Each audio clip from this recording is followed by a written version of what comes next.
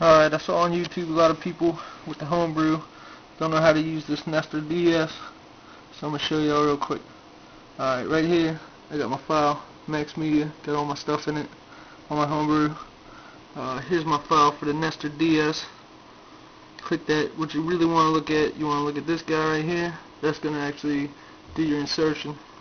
Then you got this file right here. That's what you're going to need to just basically put it into.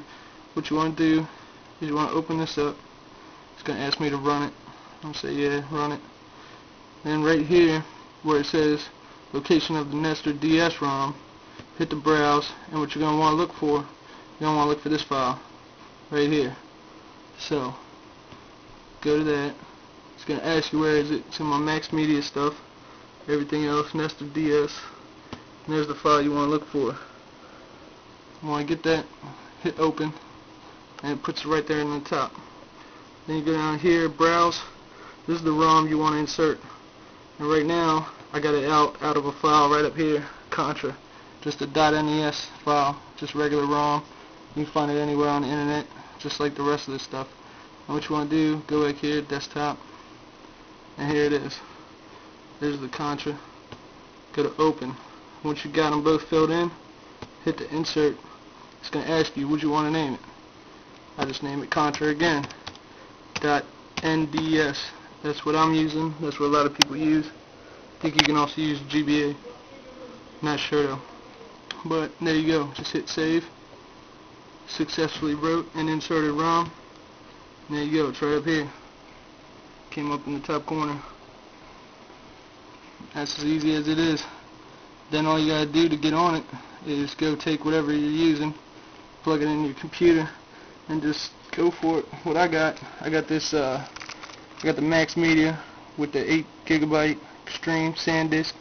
Works well. They say it'll go all the way up to 8, so I got an 8. I wasn't playing around. And you're gonna also need your little card. Now there's other things out there too. I guess they got M3 and R4. I guess, I don't know. Whatever. That's what I use. Works well. I'll show you guys in a second. Let me boot it up. There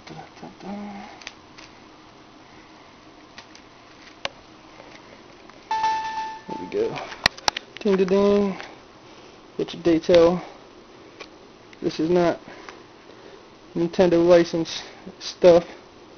Hit the games.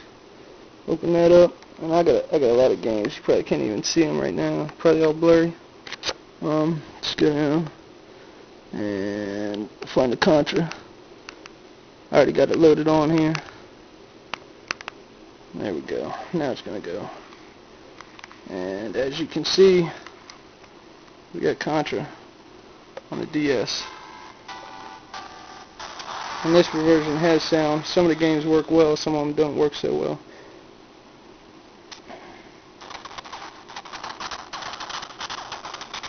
And that's about all there is to that.